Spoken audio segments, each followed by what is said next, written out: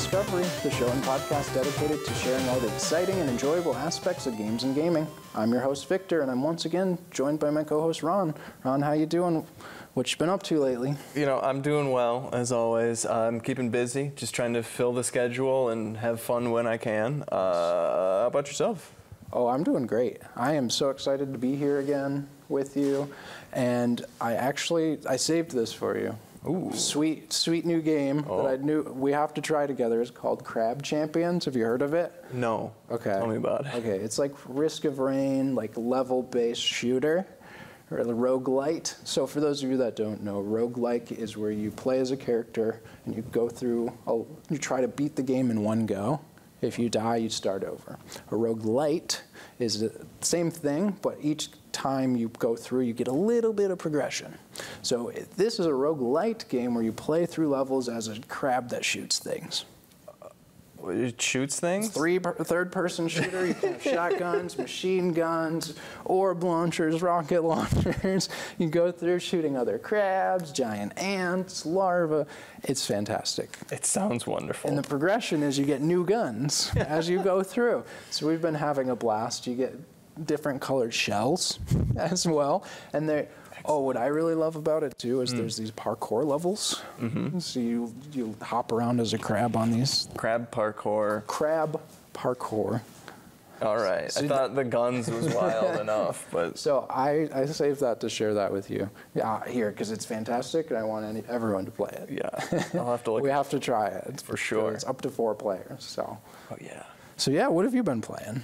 Oh, I've been playing some real, just brain-burning, 8-hour-long games in multiple sessions, and then breaking that up with a little bit of Magic the Gathering. Yeah. So not a lot of variety, but just keeping with things I know. Well, yeah, as a Magic player, I feel like there's variety in each game.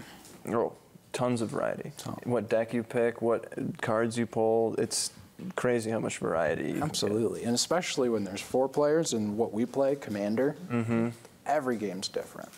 Oh, yeah. But we're not talking about Magic today. We might talk about it. We can't do an episode without talking about Magic. True. But what are we talking about today? I believe today we're talking about how to start playing games, how to get into it. Where do I even begin, really? Yeah, how exactly? We had a starting point, right? And we wanted to walk back as a companion piece to our first episode of why we think it's worth playing games, because obviously they're hooked now. They want to play. Yes. They loved our episode. Yes. They're like, Victor made some good points.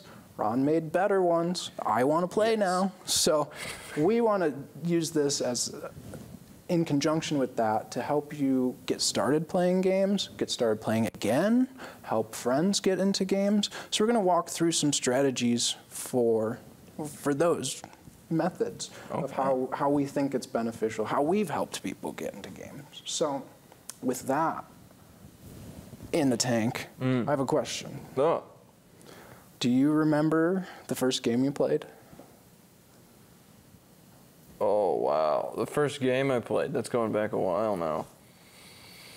It's got to be either Monopoly, Life, or Candyland, or any combination of those. They just, they were everywhere when I was growing up. Everybody had a copy of Candyland. Everybody had a copy of Checkers. All of these, more ubiquitous, just everywhere types of games. That's where I got started. Sure. Yeah. That's really interesting because I do have early memories of physical games, but my very first memory is actually a video game. Oh. I think I was 3, maybe, but this is when Power Rangers was starting. I was super into it, Good stuff. And they let me go hang out with the neighbor kid who had Power Rangers for the Super Nintendo. I was like, this is amazing. Yeah, I gotta love visiting the neighbor kids' place. I never got to go there again. Never got to play it again, but it imprinted on me, and we're doing this now. Yeah. We have a game show. Look at that. Gaming show. Gaming show. Maybe we should have a game show episode. Eventually. Whoa. Eventually. Yeah. We'll get there. We'll get there. We'll get there. So I wanted to talk about that right at the beginning so we can start thinking about our introductions to games, the things that we liked, our fundamentals that got us here. But I think we have a disclaimer first before we get in the episode. That's right, Victor. And that disclaimer is take it easy on us. We might not get everything right. We're probably going to get some things wrong.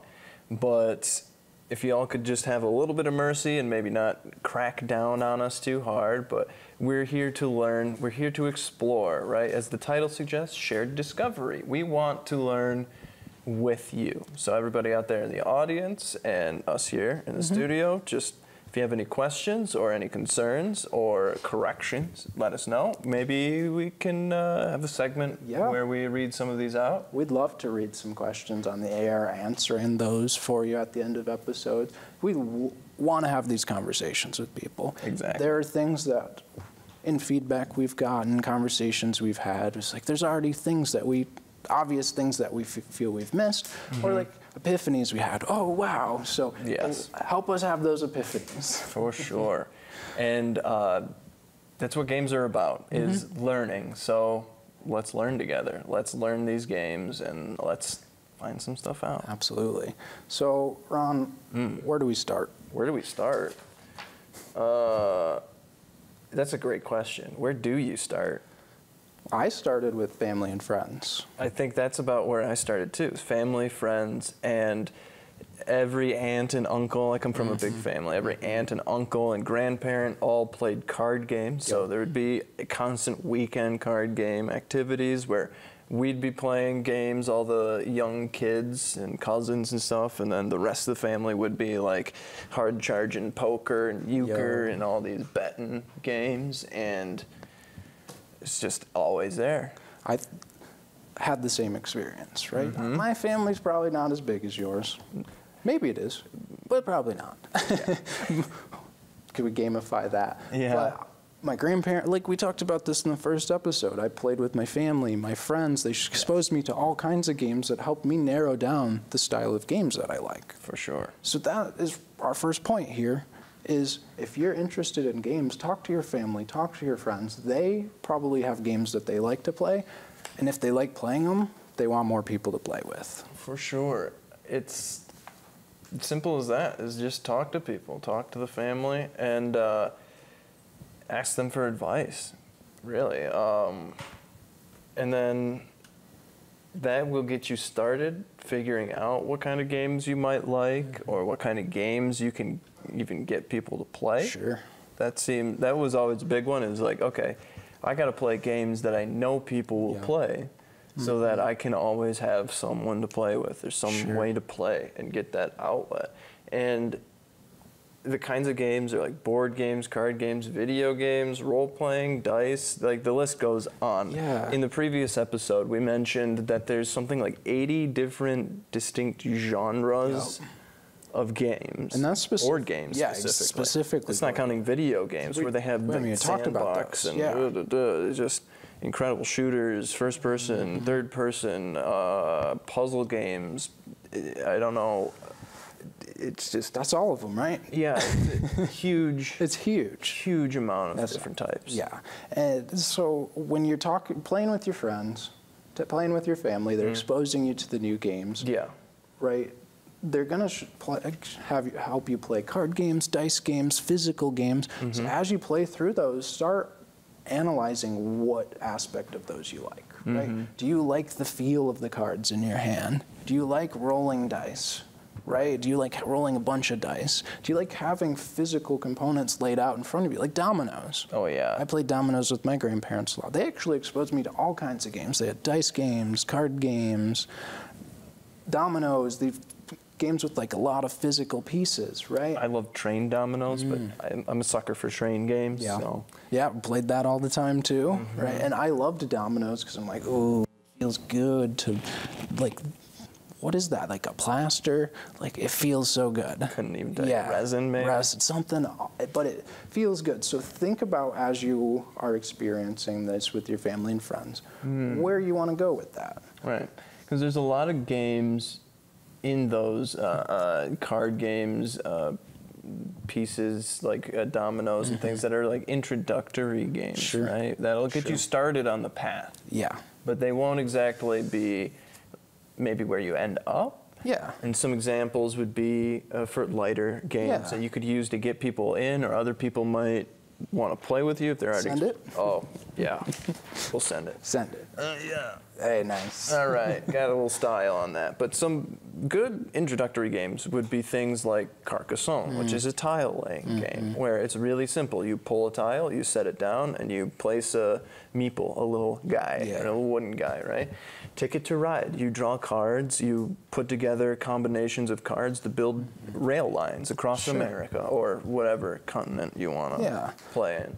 And I want to rewind a little bit. Oh, rewinding. So we can tell them the definition of gateway introductory game. Right. That's important. Before we jump in, because Yep. we have a lot of them here. So in the research as we were doing this, they used the term introductory or gateway games interchangeably as games that are simple, high novelty, low time, but high fun, right? Oh, yes. And high memory. So like Yes. you're gonna make these huge memories. Like here, Throw Burrito is an example of that, where the gimmick is you play the game and there are certain things that make you throw these burritos, Adorable these squishy burritos. little guys at each other, right? And so the introductory games are these nice high novelty games, and that help facilitate an easy way in, Yeah. right? And so gateway kind of has like a negative connotation to it, but it's really just the games that it's a good starting point. Right. I've heard them be sort of pushed aside as like, oh, you'll learn that those aren't really games, or those aren't like worth spending a whole afternoon playing. But I don't know. I've played hours and hours of introductory games, Same. like say my parents, Yeah. or because that novelty and that Yeah. fun is always there. You're always going to get something fun out of playing Sushi Go, for example. Absolutely. It's just consistency. Absolutely. Is the key to 'em. And an example I have with that right behind you there is 5 Minute Dungeon. That's right there. Yeah, that's a This game. one? Yeah. Oop. There goes part of the display. This is a game actually where it's really on the nose right here. It's a chaotic cooperative real-time card game where you all work together with a 5-minute timer to beat the dungeon. Too easy. I've beaten it a bunch of times, but every time I pull it out with a new group, I always hear, this is so fun. It re-sparks my interest in it. Yeah. Where do I get the game? Right. So I've had a lot of success with 5 Minute Dungeon specifically. Yeah, and a lot of introductory games like Throw Burrito, I've seen that in Walmart. Easy to get. That's where I easy got access. the 5 Minute Dungeon. Really? Yeah. Oh, wow. That's great. I impulse bought it, got it right away, because I love that art style, and I was hooked, right? But jumping ahead here, I think we have we won't talk about the hook just yet, but we have a few more examples here. I think you were talking about Ticket to Ride last. Oh, yeah. Train game, Ticket to Ride. You draw cards, and then you create matches in order to create rail lines in various countries. It's a very competitive game, but in a lot of ways, it's not directly competitive. There's no like attacks or doing damage to anyone, or the most you can do is just get in the way of other people's plays. Interfering. Yep. Putting up walls, limiting other people's options. Sure. That's all you can do. Nice. And we touched on a few of them, the party games. Yeah. Right? We talked about Throw Burrito. We talked about Sushi Go. These are games that are high novelty and good for in like party settings, right? When you're having a get together, a reunion. Like a lot of these I play, like Throw Burrito here, you have your 4 players, and then you have 20 people watching you, laughing, having a good time with you. Yeah.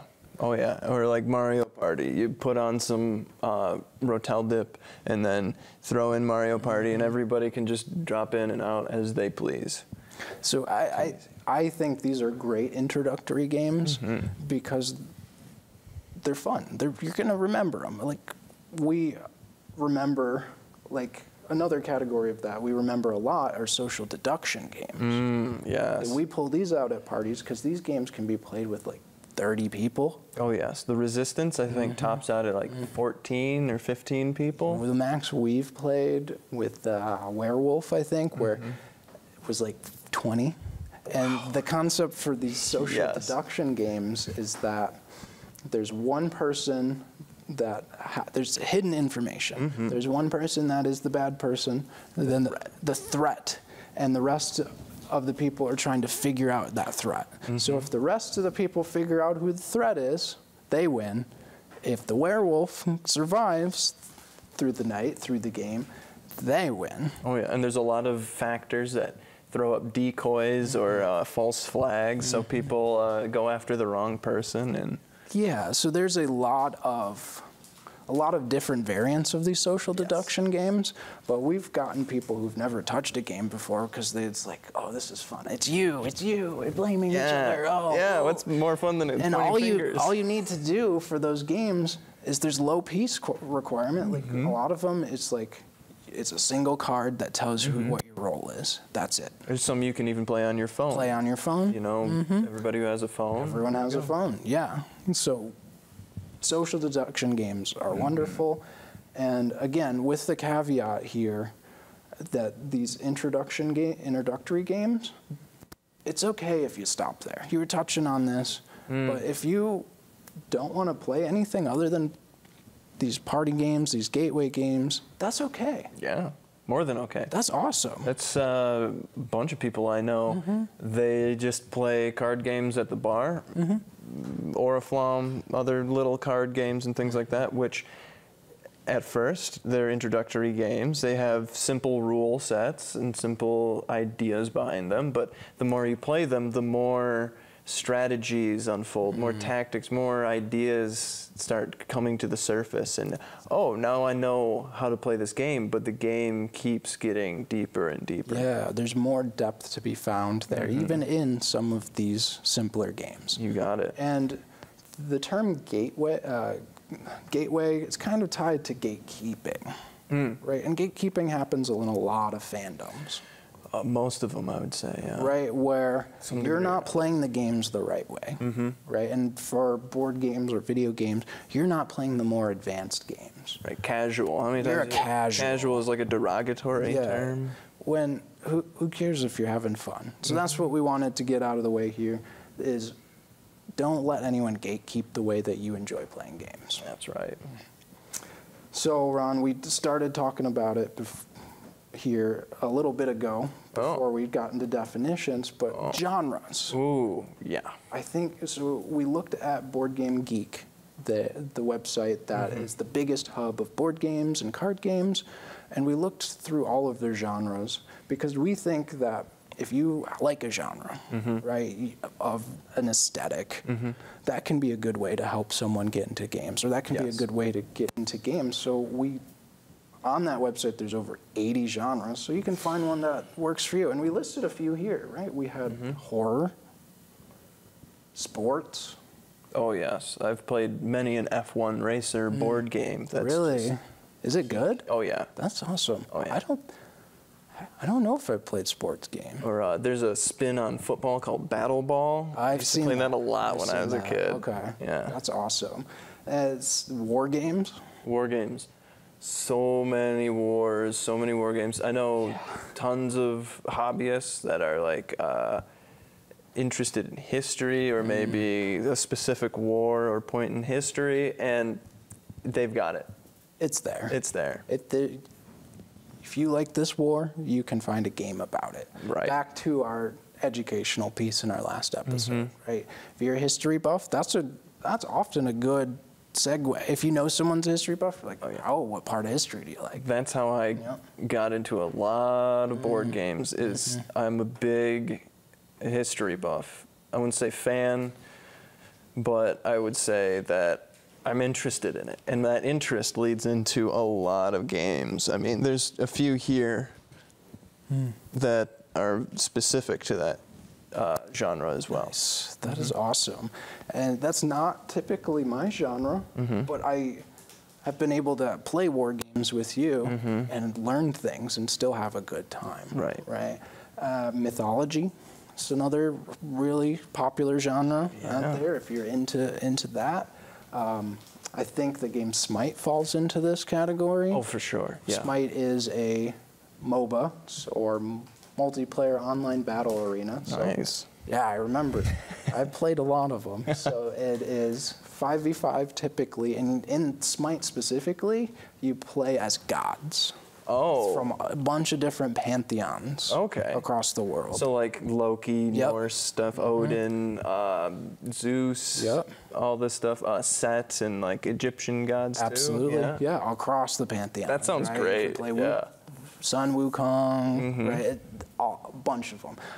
It's been years since I played it, so my knowledge is a little rusty, but I literally learned a lot from that game about mythology that I had never known before, because the game, every character has in their bio, it tells their lore, and there's a little video, actually, 2-minute video, telling the lore of their character. That's cool. Learning while playing in a battle situation. There you go, yeah.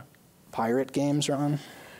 These have a secret place in my heart. I gotta say, pirate games are objectively good, right? Yeah. There's a Libertalia. You can't dispute that. So good. Oh, yeah. Oh, Sea of Thieves, come on. Yes. Yeah. Yes. Get eaten by the Kraken. Who doesn't want to form a crew and go get killed by a giant squid, right? Like, it's fun. It's stressful. It picks you up. But it's a good time, absolutely. Yep. And for all the One Piece watchers out there, there's a One Piece card game now. In addition to the myriad One Piece video games and all that. Of them. No spoilers. I'm getting caught up. No spoilers. No spoiler. I can't even touch the games yet because spoilers, but it's out there. Yeah. Science fiction.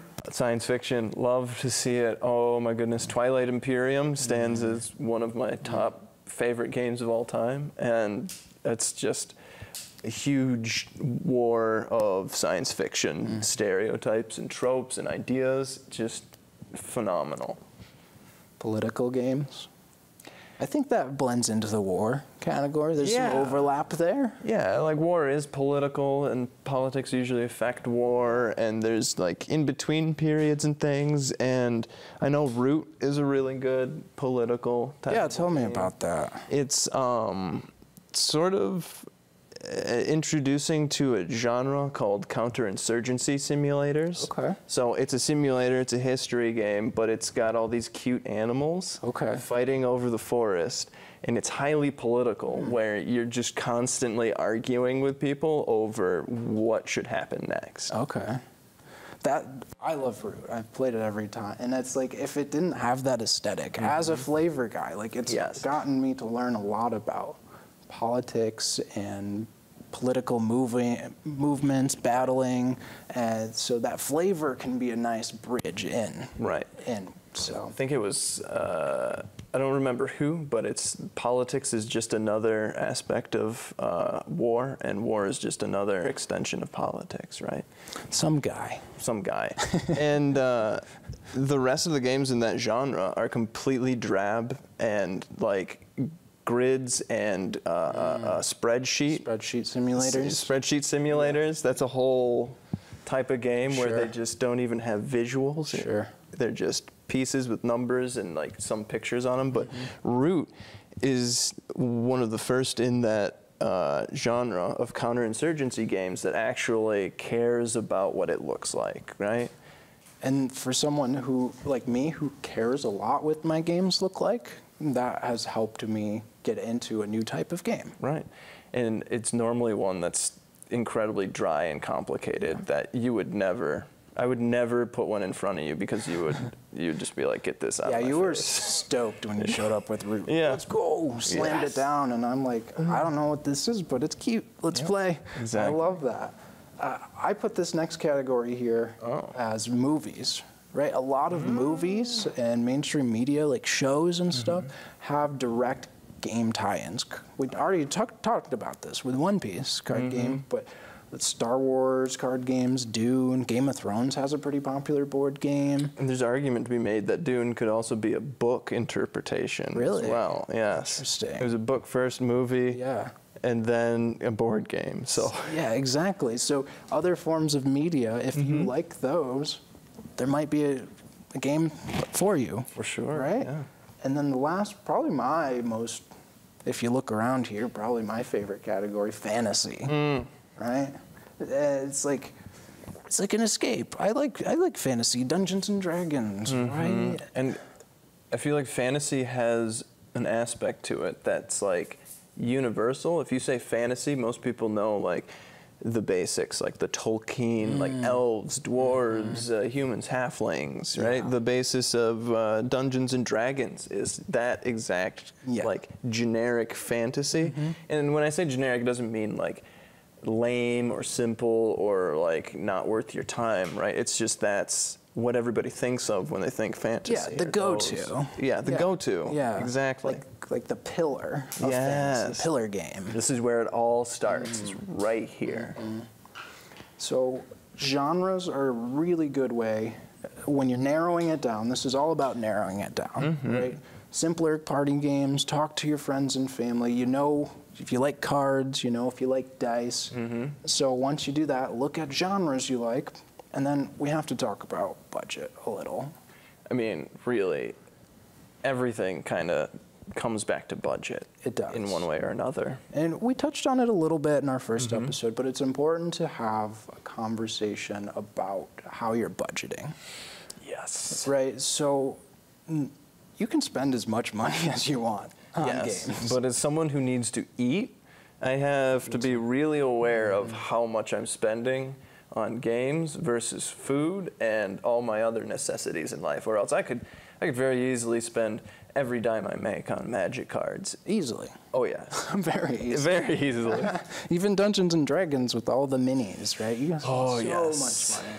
But we want to say that there are a lot of people that have big collections, but don't let that scare you if that's not where you want to be. Right. Maybe that's where you end up over time. Like, this didn't happen overnight for us. Right. Happened over years and years, picking and choosing precisely, like our budget of, we kind of have an idea of how much we're willing to spend on one game, and then if we like it, if we want to go deeper. And there's even an entire bevy, just a huge amount of free print and play games online that you can just, if you have a printer or access to a library where you can do cheap or free printing, you print them off, and there's whole adventures and whole stories that you can play with these printable games. Yeah, you were telling me about the diving game, the printable diving game. It had a sweet name. Well, let me see if I can get it in one go. It's Basement Bargain Bathysphere. Okay. It's one of those. Yeah. It's like that's a memorable name. Yeah. What do you do in that game? You essentially, you get some dice around if you have some dice. Otherwise, they have ways that you can do random number generation. And you roll some dice, and you take this bathysphere in your mind and on the piece of paper deeper and deeper into the ocean to explore new scientific experiments and things of that nature. And it's a push your luck game. So at any time you can go back towards the surface. Yeah. But if you go too deep, you might explode the bathysphere, the submarine, or you might not have enough air to get back to the surface. And after every round of play, there's upgrades that you can get, that you can purchase with your scientific experiments and discoveries, and make your bathysphere more powerful and able to go deeper and explore new things. And after every single game, there's a new mechanic that's unlocked. Really? So it's constantly evolving and constantly like intriguing you with novel and new things. And that's a perfect example of a very deep game, of ever-changing game that you don't have to spend anything on. So saying this here, that your budget can be $0 to as much as you want, but figure that out soon, right? Yes. When we're bringing up the free games, because that's a pretty good way to get started, where it's like, I don't know if I want to spend money, so we're bringing up some free options here. If you can't spend money, you can't spend money. There's a bunch of reasons to play a free game. Absolutely. And so that's a really awesome one, print and play games, but local game stores are fantastic for this. Yes. And local game stores are just a fantastic resource overall for helping your friends get in and you getting in, because local game stores, a lot of them that I know will have sections with opened games. They just encourage you to go try, play spaces, and then the games, there's all kinds of games, all varieties, and then the game store owners have a lot of advice. Oh, yes. So if you have the genre, say you picked out horror, you're a horror fan, you love horror movies, you can say, are there any like popular, easy to get into horror games? And they'll be like, yeah, try the Spooky Mansion game. Yeah. The Haunt on Hill House, I think that's called. That game's sick. Yes. Right? That you all start out on the team and you work through this this mansion, building the mansion as you go. Right, falling into traps. Falling into traps, and then at a certain point, a monster shows up, and one of the players becomes a monster. That's a cool feature. It's a sweet feature, and there's like 50 different monsters, so every game's a little different. So if you like horror, that's an easy one to test out. So talk to your local game store owner. Try out the local game stores. I think they're awesome resources. And I know for a fact my local game store, when they have send it. When they have new games, they might like charge you a few dollars, like $5 to get in and try this brand new game, and then whoever wins gets to keep the game. Oh, that's so fun. Yeah. That's so cool. And another little addition to game stores being a great resource is libraries. Yes. A lot of libraries at high schools, colleges, public libraries actually have a board game, like board games and card games that you can check out. Oh, yes. I know my library has every single board game I could think of, just free to check out and try right there in the library. Yeah, it was really, really amazing how I learned this. I was at Ferris going to school, and they're like, you want to go play Pandemic in the library? I'm like, oh, you have a copy? They're like, no, you can just check it out. I'm like, what? Wait, I don't have to buy this? It was sweet, and we did that a few times throughout the semester. It was so cool. And so I recommend that as a way, right? And I ended up, out of that, one of our friends that I was playing with ended up buying Pandemic. There you go. Right, so use that as a way to try games that you're on the fence about or look interesting, and then decide later maybe you want to buy it or maybe someone in the playgroup wants to buy the game. Yeah, there's a recommendation for you, Pandemic. But what about other free places to get into games? Yeah, we were talking about maybe there's like game bars. This is more of an adult option, right? But there are bars that literally, they have like a game side and a bar side, and they'll host trivia nights, they'll have game walls, they'll have tables where you can play. You know, a lot of like Magic the Gathering players will just set up at tables like that. That's super cool. So try those out too. Right? You might end up spending money on food and stuff, but you don't have to buy the game. And you don't have to spend money on food and stuff. And one of my favorites is, if you don't have games, maybe your friends and family do. Yeah, we've been talking about friends and family the whole episode. Yes.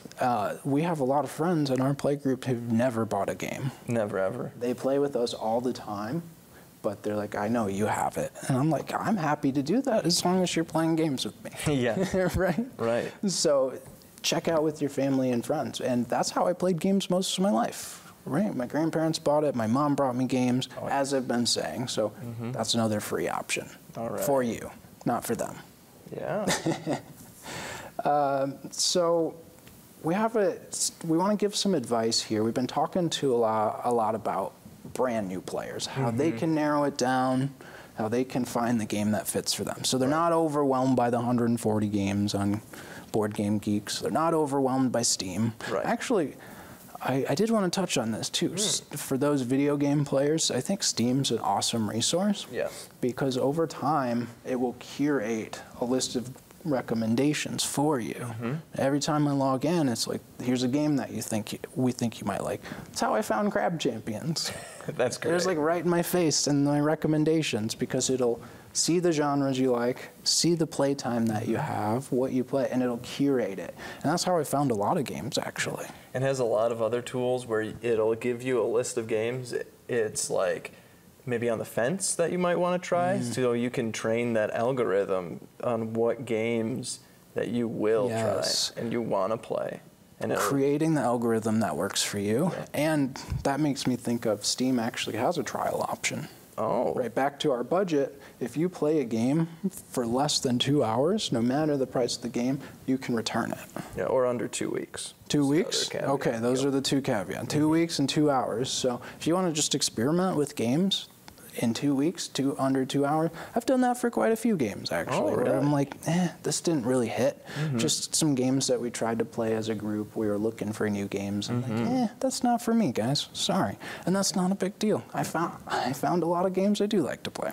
Oh, yeah, and we're not trying to disparage other, like, launchers and, like, platforms to buy games. It's just Steam is the first and foremost. It's what people will probably know, and it has that return policy where I'm not sure things like GOG or 2K have those policies. This is just what we're most familiar with. Yeah, exactly. If you're more familiar with a different launcher, you have another way to search for games. We just wanted to give an example of one method that's worked for us to find games. Right. So that being said, we want to give some advice to the enfranchised players, the players that are trying to help get their friends to play games with them. Okay. Right, because a lot of this has been brand new players. So let's talk. As we said, not everyone's a brand new player. A lot of people are watching. It's like, I've already played, WoW for my whole life. How do I get someone to play WoW with me? Yeah. Right, something like that. So we wanted to give some advice here, and I think this first one is very important. Oh. Patience. Ooh. Yeah. Be very patient as you are teaching people the games. Right, some games can be overwhelming. A lot of games can be overwhelming, especially for brand new players. Oh, I know for a fact a few of these back here are just, I would never put in front of a new player or some enfranchised players, some people that like want to play games. I would never put these in front of them because it's just a different type of game. They're different. They're throwing a lot of concepts at you that if you haven't seen before can be way too much. Just crazy cognitive overload. Yes, and a common phrase for that is like redlining. Yes. Right, when you're like, you get to that point where you're like, I don't care, I don't want to think anymore, this is too much. And you want to try to avoid that. It's not always possible, and people are going to get there while you teach them. Yes. So take a deep breath, because if you're getting anxious as you teach them, you're getting frustrated, that's going to translate to them. And I've had experiences where my frustration was blamed on the game, right, the teaching, and then they didn't want to try it anymore. I was like, so take a deep breath, know that it's going to be a lot, know that they're going to be asking a lot of questions. A lot of questions, some more than others, but you just have to stick with it and don't lose your cool. Yes, that's a very good way to put it. Don't lose your cool. Stay chill. It's a game. I added this one recently because I found this has worked for me as giving players autonomy and choice early in the teaching process. Right, as soon as you can give them a choice that impacts the game for them, that's when I do it. So a lot of games that I play will have a character you play as, a commander, a hero, a party leader. So what I'll do, for example, we have these here. These are commanders in Magic, right, for decks. Yeah. And when I teach someone Magic for the first time, Magic is complicated. It's one of the most complicated games out there. So you can lose someone in the weeds, right, in the denseness. So I'll just hand them the stack of cards, like pick the one that's the prettiest. Pick the one that stands out the most to you, right? And as they learn the rules, they might change that, but I gave them a choice early. And what often happens too, by giving them that choice early, they imprint on it. Like, yes, this is mine. And I like how that calls back to our previous episode of like self-expression. You're putting that self-expression. Yes. You're asking them Very what good point. they think is cool or the best. Yeah, and they'll be like, well, no, I chose this. This is mine. And then when good things happen in the game, it's because I chose this, right? So that's what I really like to do, is give them choice, early and try to find ways to give them rewards throughout the game. So like in Magic specifically, if they did a really cool thing, if they attacked someone, did a bunch of damage, like, wow, point that out, give them the feedback, say that was awesome. So I love that point, and that has had a lot of success for me. Interesting.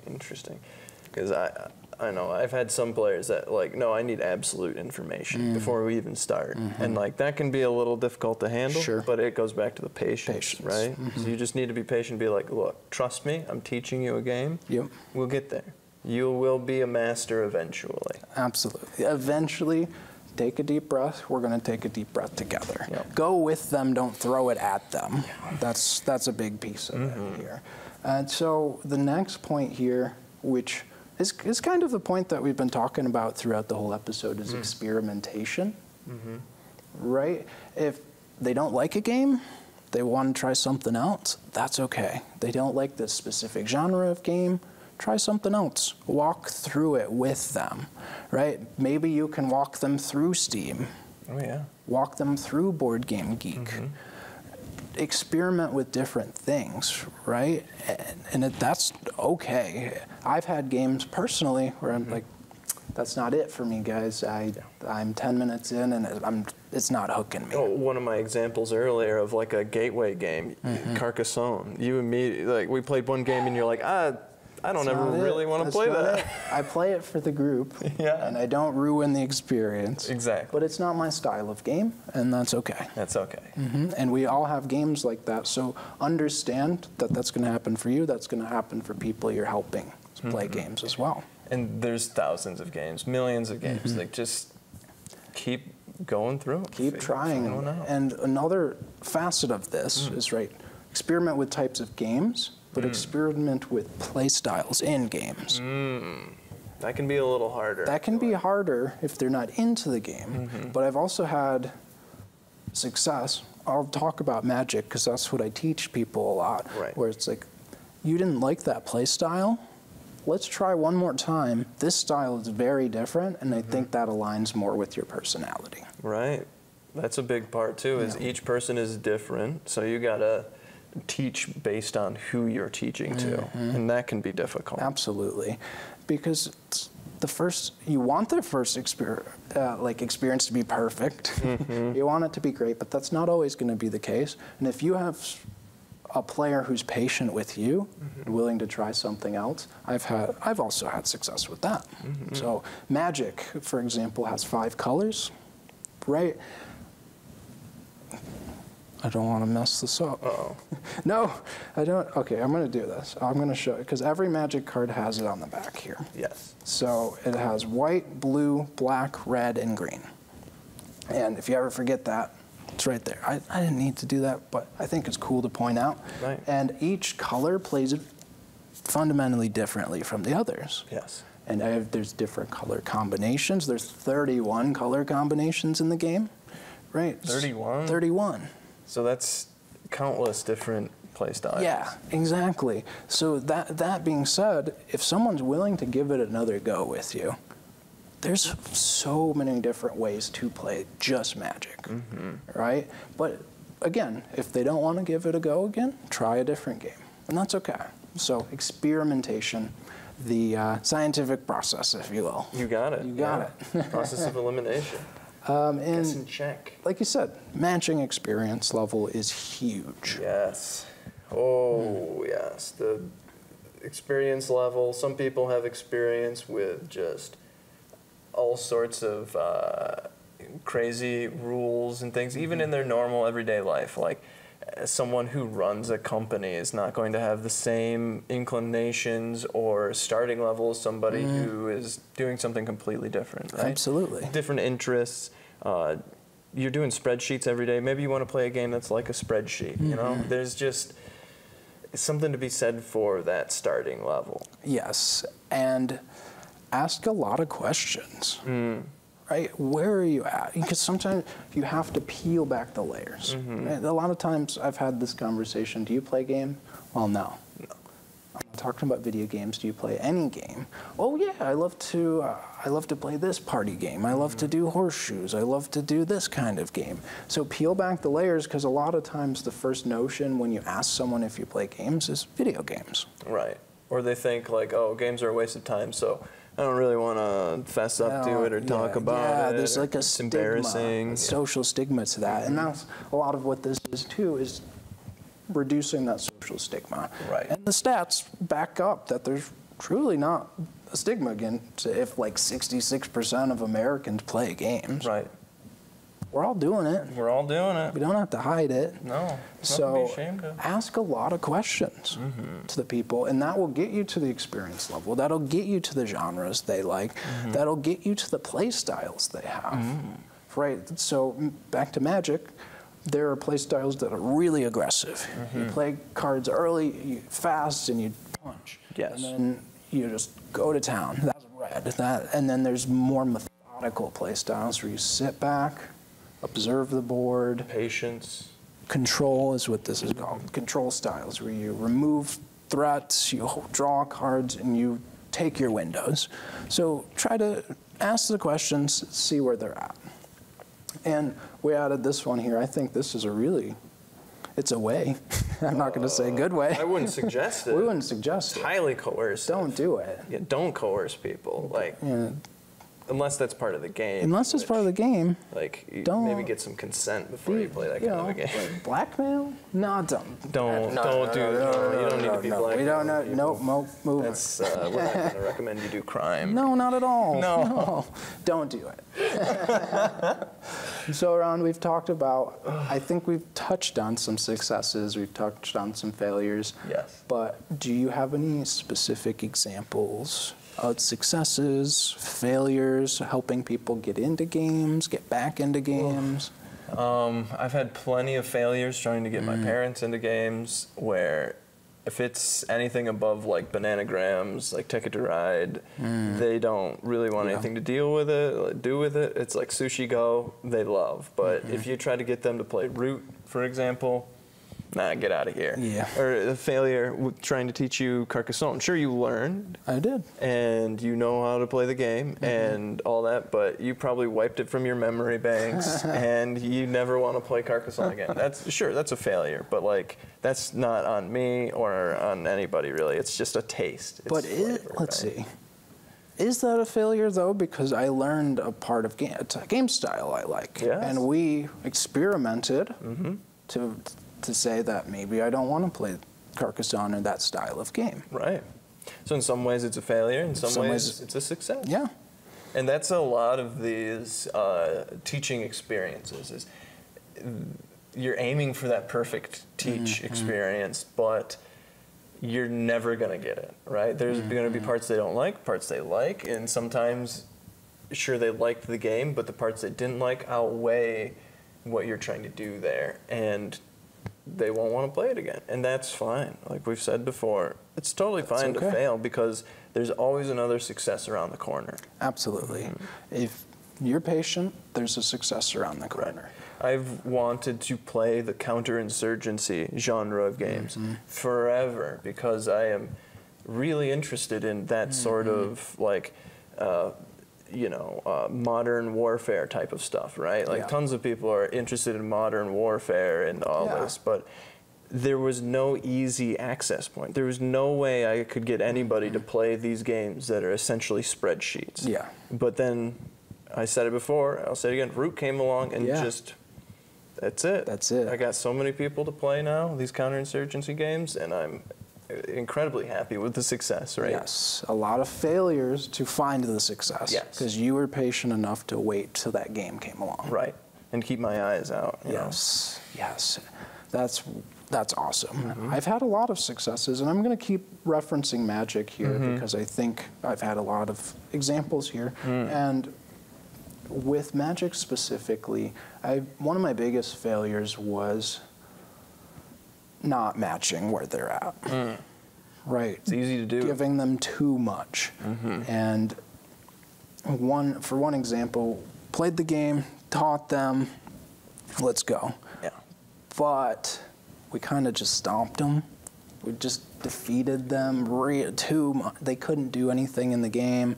And like, if that's going to happen, that's not the game for me. Right. It's like, man, I should pull my punches, right? That's another strategy. It's like, I should have pulled back. Let them get those early successes that we were talking about. Right.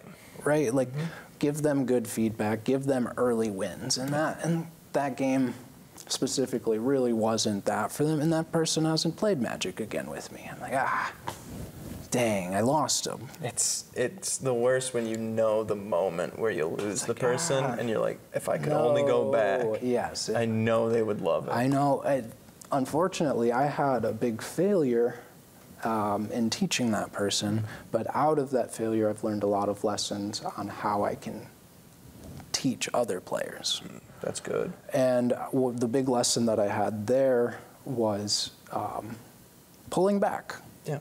You don't have to teach them everything at the beginning. You don't have to teach them every single rule. That's impossible. I don't even know every single rule in Magic.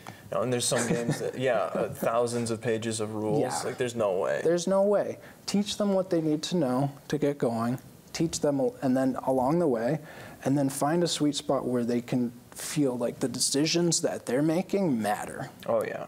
And in that game, it didn't matter. They didn't get to play lands. The one creature they played got destroyed. I was like, man. So I think this kind of ties into patience. Pull back.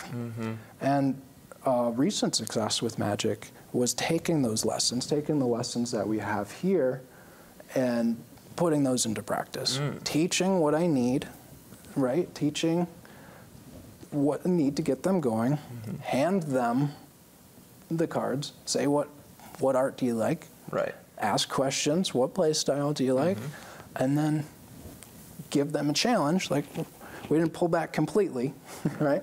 Threw some punches, but we pulled back and didn't go completely all out. Right. And they were able to have success in that game. Right. Like, if there's more experienced players in the game, well, then it just makes sense to go after them or target them with some of the more nastier things or more difficult things, and sort of leave the new player alone so that they can be in their own pool and kind of swim around and get a feel for the situation before you unleash your full might on them. Yes. If you will. And you succeed when they ask you to play again. Yes. Yes. They love to hear that noise. You know they're hooked when you get them to play again. So we're going to talk about that a little bit. The hook of a game. It's just like a short little sentence on the front of the box or a little catchphrase that you can tell someone about the game. And if they start asking questions, you know you're good to go further. It's like, this game takes 5 minutes and we work together to beat a dungeon. What do you think?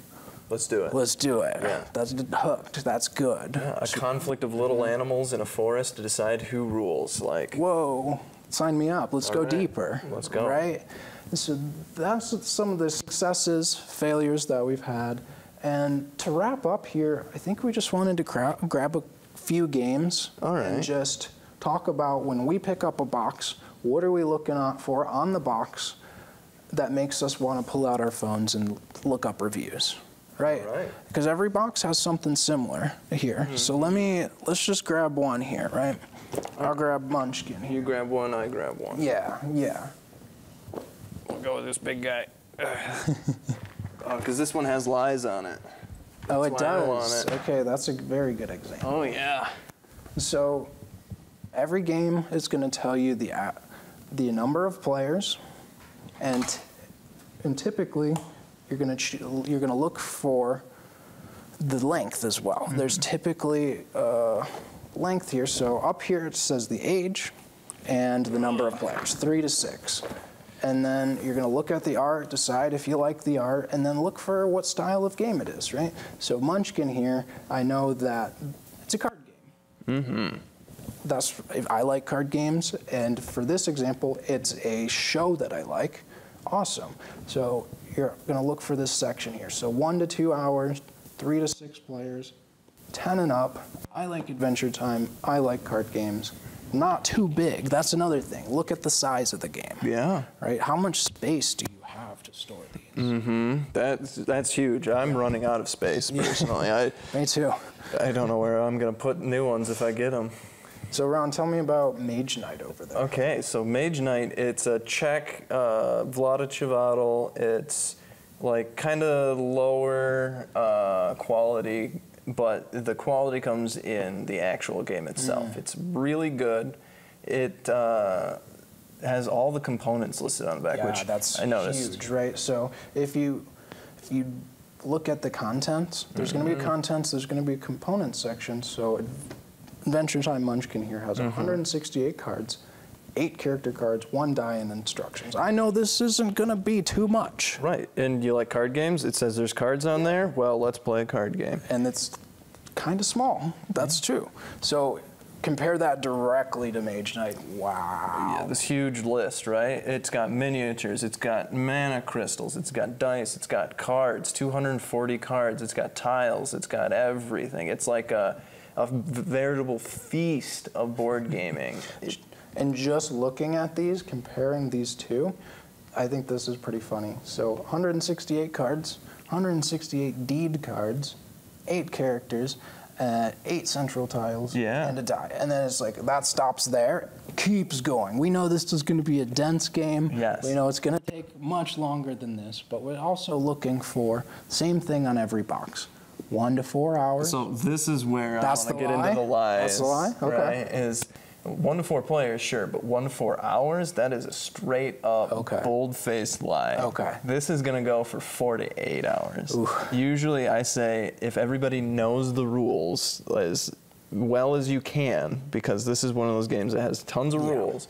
If you know the rules as best you can, it's 2 hours per person. Whew, that's huge. That's dense. Oh, yeah. So that doesn't match up exactly. No. Right? Maybe that's actually the 1-player time. Right.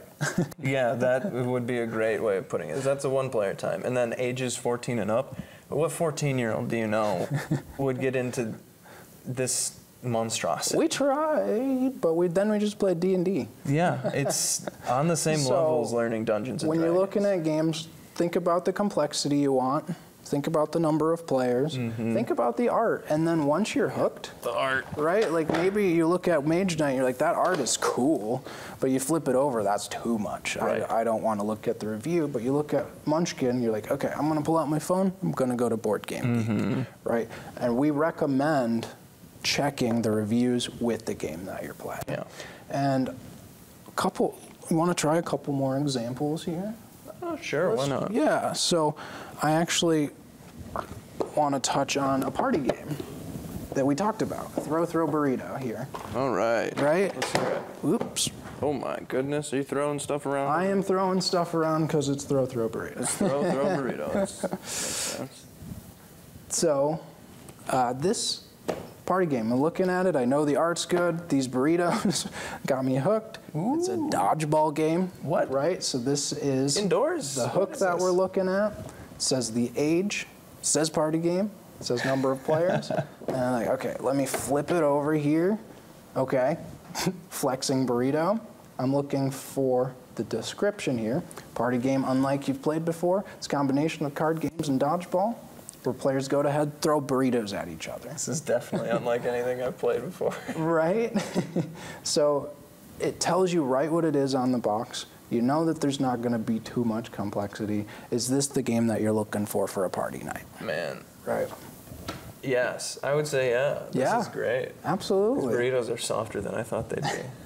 You're throwing them at each other's faces. You want them to be squishy. Don't want to lose it too.